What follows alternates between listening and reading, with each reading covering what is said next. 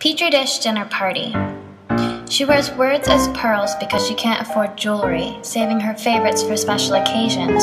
Argyle, nom de guerre, merengue. They hold magnets. Insert one into conversation and watch specimens scatter. To her, it's a clear way to segment attraction, as if a whisper. Avoid ones clutching the edges. They are made of polymer or plastic.